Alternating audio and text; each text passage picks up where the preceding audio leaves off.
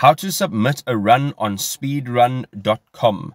Good day, ladies and gentlemen, and welcome to the channel. Today we're having a look at speedrun.com, and I'm giving a big shout out to all the gamers out there. If you're playing Xbox, if you are on PlayStation, if you are on PSP, even on your desktop, on a laptop, it does not matter. I'm giving a shout out to you guys, because if it wasn't for you guys, a platform like this wouldn't exist. So basically what Speedrun does or allows you to do is, if you are screen recording the games that you're playing, you can actually upload that screen recording here with a bunch of details, and you can actually get some recognition for levels that you have passed in a particular time or games that you've completed in a particular time. So without further ado, this is what their homepage looks like. And as you can see, as you're running down this page, you can see a bunch of the latest runs. So at the top, you can see that this is the game's name and then the conditions of the game. So this was in this particular game, a marathon, and it was done backwards. This person is in first place for these specifics, and this person did it in 4 minutes, 1 second, and 672 milliseconds, and it was posted 1 hour ago. If you hover your mouse cursor over there, it gives you the date and the time that it was actually submitted, and then there is the user and also the country that the user is in. So as you go down, there are featured videos, there are new games. It tells you also how many players are actually playing each one of these games that are in this platform. And as you can see, there are a bunch more featured games, and this is very active. So you can see all of these games that we're scrolling down to, these have all been posted within the last hour. So as you can see here, this is the last one, and as you scroll up again, you can see how many was posted in the last hour. They also offer the latest gaming news right over here. So if there is something that you want to read about, you can actually read it right over here. There also is a welcome story, so you can read more about Speedrun and see what they're actually about. And as you go down there, there are a bunch of other stories you can go into. Now, the way to submit your own run is relatively easy. At the top of your page, you can see that there is games, forums, support, and then you have the 3 dots, which gives you news, streams, and where you can become a supporter. Then we're going to go into the search bar right over here. And now is the point where we can really start to get into it. So you can tap on that and you can enter in a game name here of your choice. So I'm going to put in Need for Speed over here. And if you're familiar, Need for Speed brought out a bunch of games from the early 90s, if I'm not mistaken, up until current. So there are a ton of Need for Speed games. As you can see here, you can now choose the game that you actually want to submit a run for. We are going to now presume that you have actually played the game and you have actually screen recorded what run you would like to submit, because without actually recording the run, there is no hard evidence that you've actually done it in the set time that you've said you've done it. So for example, we are going to go into Need for Speed Most Wanted, which was produced in 2005, and personally it was one of my favorite Need for Speed games in the Need for Speed series. And as you can see here now, the iconic BMW M3 in the background, and gives you a bit of a breakdown of the game itself right over here in the top. You can also boost, follow, and there are a few other options over here. You can use the theme for your own profile. And as you go down here, there is a leaderboard, and right here you can define what sort of things that you want to see here. Now, of course, if you're familiar with this game, you will understand what is going on. So the first thing that you want to have a look at is this over here, and it says full game. So this is where you can define what challenges we are actually looking at. So if you go down a little bit on this page, you can see that there are some people that have actually completed the full game. Over here, this person has completed the full game in 3 hours, 23 minutes and 33 seconds. And really, if you ask me, that is unbelievable. 3.5 hours basically to complete the full game. It is quite a challenge. So if you're opening that window at the top, now you can see a bunch of different challenges. So, of course, this being a racing game, there are different racing modes. So there are circuits and then there are different tracks. So you're going into circuits or drags, knockouts. There are also speed traps, and there are sprints and so forth. So there's a bunch of different gaming modes on different locations, different tracks.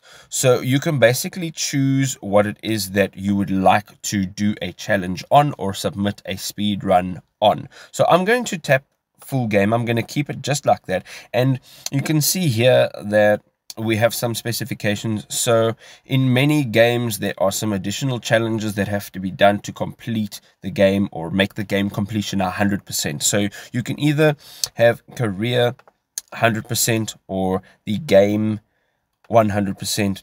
You can also use the challenge series, or you can have the career mode at any percentage. So as you're going down here, you will now see everybody's different statistics. So what we want to do is, on this tab, we want to tap on submit run, and this is where we will actually submit a run of our own. And this is the page that we're going to do this on. If you travel down here, you can now actually start to put in all the details. Again, on the right hand side over here, you can see the game stats. So this is how many followers the game has, how many runs that have been submitted. It gives you some information there, and the amount of players that these runs have been submitted by.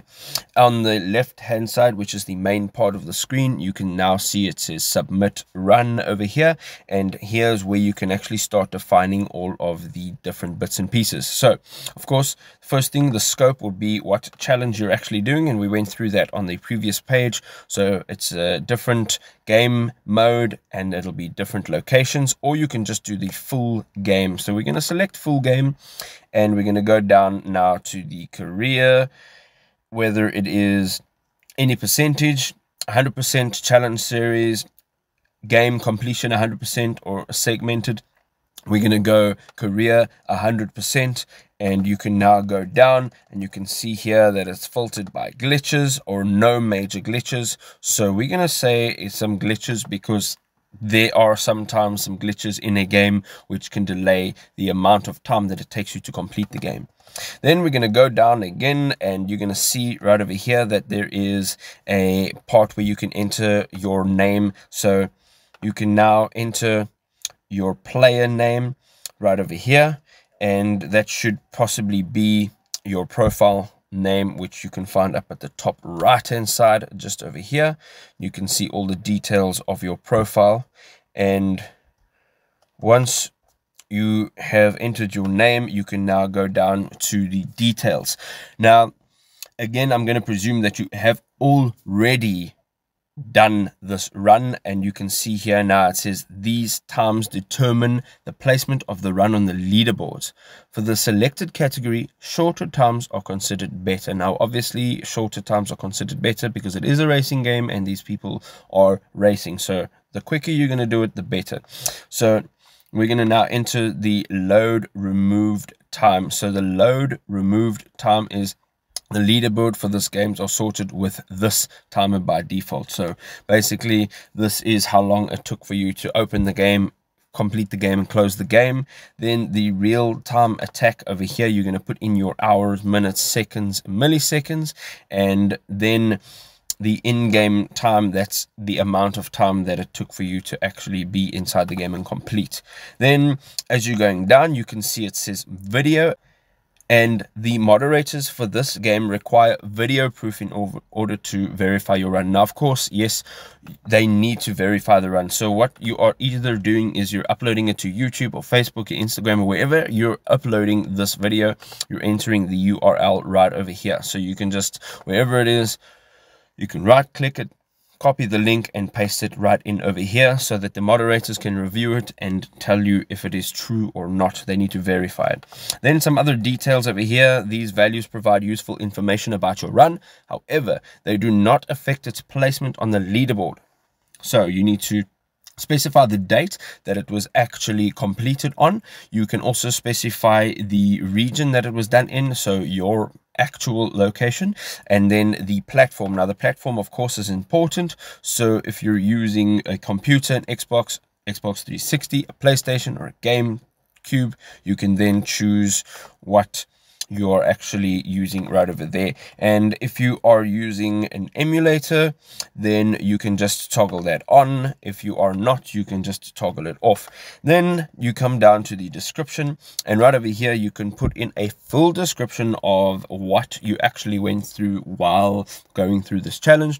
You can put anything you want in this description over here. You can also change the text style, the alignment. You can also quote, you can enter some code, change the style of the text. You can enter also an image, you can hyperlink your text, and you can also include a video right over here. You can see, you can also change it to the different views, so you can either change it to a more advanced view, so you can use code, and then you can just change the way people see the description.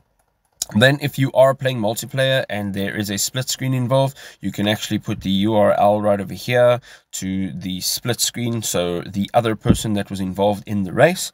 And then it says here, once submitted, this run will need to be manually approved by a game moderator before it can be appearing on a leaderboard. So right over here, once you're done with all of those details, you're going to tap on submit, and then a moderator is going to come around.